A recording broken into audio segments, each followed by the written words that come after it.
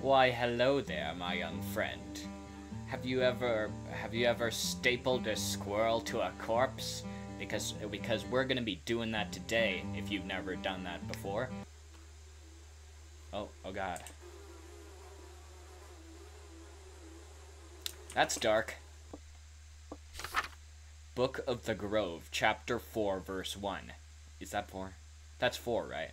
I think that's 4. Saith the goat of the wood, thou shalt not staple squirrels. Wisdom, am I right? Got him. There's one. Pop. I think it ran off. That's fair. I was going to kill it. The Lady, Part 1. Once there was a lonely artist who lived by himself in the woods. Desiring to ease his loneliness, he saved meager earnings and purchased a fine paintbrush crafted from the hair of a beautiful woman. The artist loved his paintbrush so much that he used it to paint the woman who had given her hair for its creation, as he imagined she must look. He was then informed that due to a terrible mix-up, the hair had actually come from a boar. Come back tomorrow for part 2. Wow. I will be coming back tomorrow. That was hilarious. Going home after stapling some squirrels. Gonna nail them to my wife. She's dead. All roads lead to house, m'lady.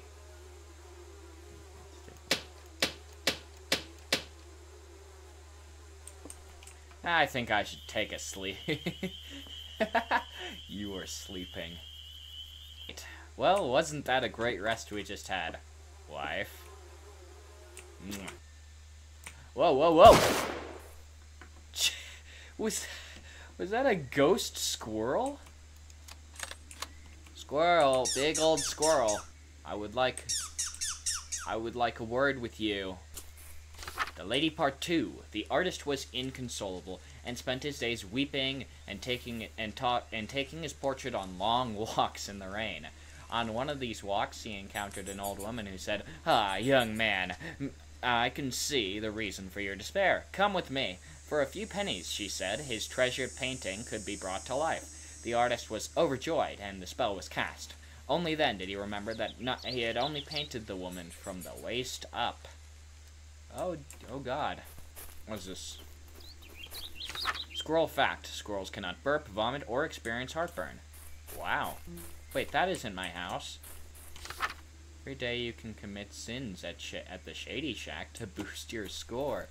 Don't mind if I do.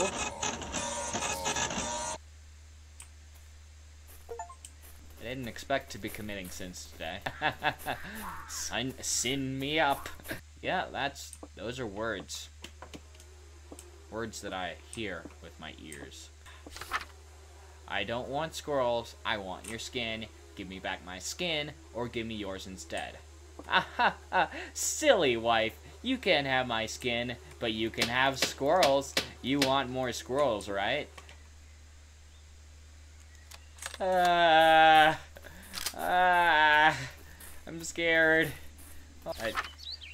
Lady, Part 3. The newly created half-woman screamed and wailed, clawing her way in circles around the room. As blood poured from the bottom of her torso and entrails flopped around in tangles, the artist sobbed and looked to the old woman, who was examining the pennies he'd given her unfazed.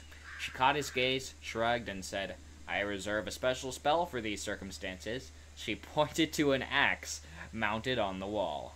Return tomorrow for part 4. I will. Oh. I see, I see you're having a little snack.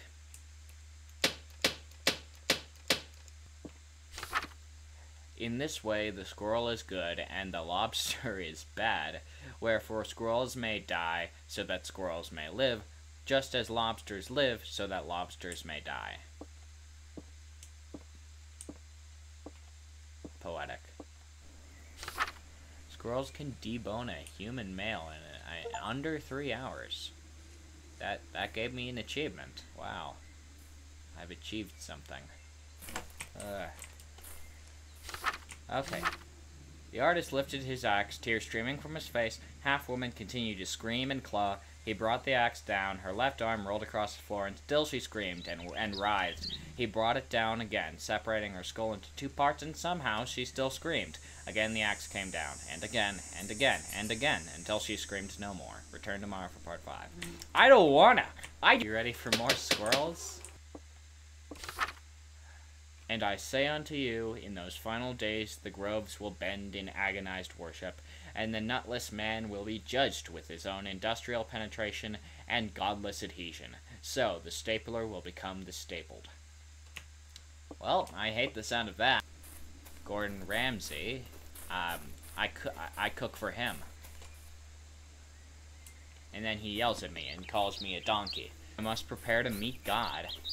What? I thought I was going home. The artist's ears rang as he turned to the old woman and said, "What is this unspeakable horror that you have brought to me? How I can never escape what has been done here. What penny spell can you cast to conjure some good for this?" And the old woman examined the bloody mess and said, "Well, young man, this will make a mighty fine stew." So they made a stew from the remains, but it was poison and they both died. Art will eventually destroy the artist. The end. Oh, God. God is coming.